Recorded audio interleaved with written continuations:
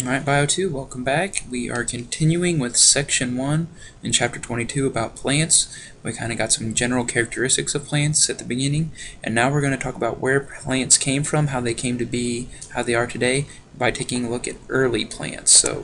Early plants. So when plants first appeared, life on Earth changed.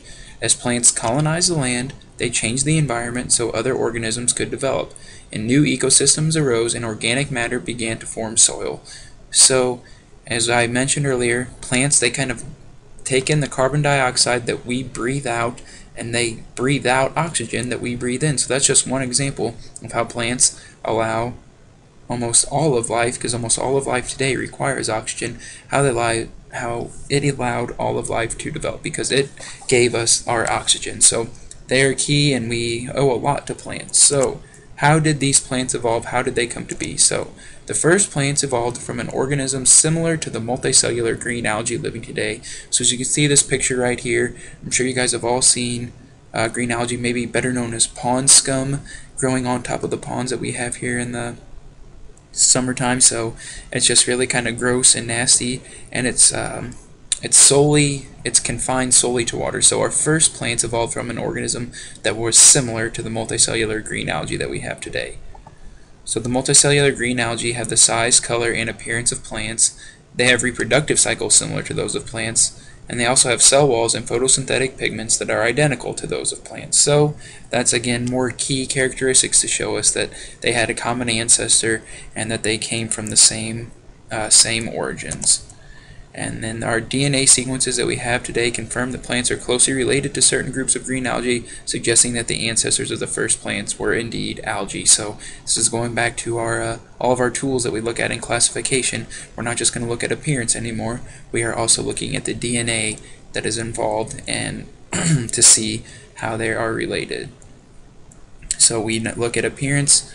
The appearance, again, we have size, color, and appearance. Reproductive cycles, I believe reproductive cycles were mentioned, or the breeding behaviors were mentioned in how we identify things, and cell walls and photosynthetic pigments. So those are all characteristics that we have looked at before when determining the evolutionary history of an organism. Same goes for plants as it does for animals. So the oldest known plant fossils are about 450 million years old, and they're similar to today's mosses, and they had a simple structure and grew close to the ground. So this is just kind of a crude drawing about what we think early plants look like, because again, we don't have any artists around from that time that could actually draw us a picture, because, well, it's 450 million years ago. And so this is what the first plant might have looked like. And then our fossil records suggest that the first plants needed water to complete their life cycles, and the demands on life on land favored the evolution of plants. Oh, sorry, I read that wrong. So again, fossils suggest that the first plants needed water to complete their life cycles, and we have a list here of 3 things, and these are the demands of life on land favored the evolution of plants that were more resistant to the drying rays of the sun, more capable of conserving water, and more capable of reproducing without water. So these our early plants were the ones that could take on these challenges right here. They could resist drying out, they were capable of conserving water, and they were capable of reproducing without water. Next slide. And from these plants, several major groups of plants evolved. One group developed into the mosses and their relatives, another group gave rise to all other plants, and all plants have evolved different adaptations for a variety of terrestrial environments. Terrestrial is just a fancy word for land. And we're going to talk about all of these different groups. We're going to talk about the mosses and their relatives in our next video, and we're going to talk about all the other groups after that. So here is an overview of what the plant kingdom looks like. Plants are divided into 4 groups based on these features: the type of water conducting tissues they have, whether or not they have seeds or the types of seeds, and whether or not they have flowers or the types of flowers. Plants are also classified by other features including reproductive structure and body plan, but these 3 right here are going to be our most prevalent. And here is an evolutionary history among plants. So we have our green algae ancestor, and then this is a cladogram, as you can see here, the red dots being the derived traits. So the first one we have are mosses and their relatives, and then